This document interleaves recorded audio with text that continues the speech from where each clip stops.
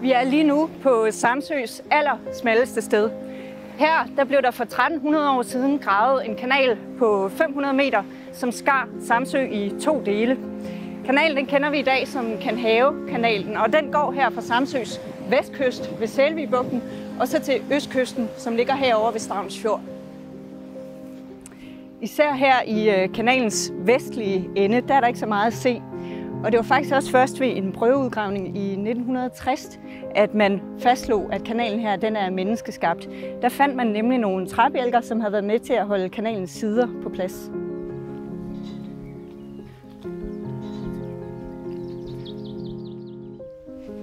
For cirka 6 år siden, der lavede man sådan en rekonstruktion af kanalens sider, som meget godt viser, hvordan den har været beklædt med de her træbjælker, som så igen er blevet tømret fast ved hjælp af sådan nogle træpløkker.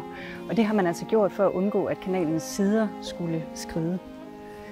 Sådan rent periodemæssigt, så har vi kunnet foretage det, der hedder årringsdateringer, og de viser os, at kanalen her den blev etableret i år 726.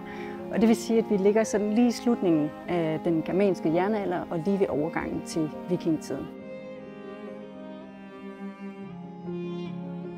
Kanhavekanalen er lige godt 11 meter bred, og så skal man forestille sig, at vandstanden her i Stavnsfjordområdet var cirka 1 meter højere, end den er i dag. Så der har altså stået cirka 1 meters vand her igennem kanalen. Her er der lavet en model af et vikingeskib, og det er jo meget tydeligt at se, at det er sådan en meget fladbundet konstruktion, som det altså har været muligt at trække igennem kanalen.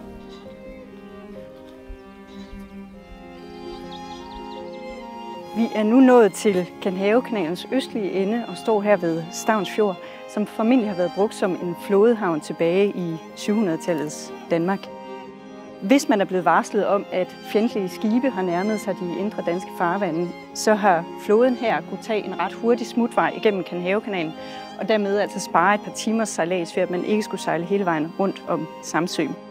Vi ved ikke præcis, hvem der har anlagt Kanhavekanalen, men vi må konstatere, at det er en, som har haft rigtig mange ressourcer. Det har været meget, meget arbejdstungt og dermed kostbart at anlægge kanalen. Og det var også en, som har haft et relativt stort territorie, som vedkommende har forsøgt at forsvare. Og det er lidt usædvanligt i forhold til perioden, fordi Danmark på det her tidspunkt var ikke endnu samlet som et rige, som vi kender det i dag, men Danmark bestod snarere af en række mindre samfund, som hver især blev regeret af en lokal konge. Men lige præcis med Kanhavekanalen, der har vi faktisk et af de tidligste tegn på, at Danmark er ved at blive samlet under en meget, meget stærk central magt. Og i den forstand så kan man sige, at Danmark begynder at tage form som det rige, vi kender i dag.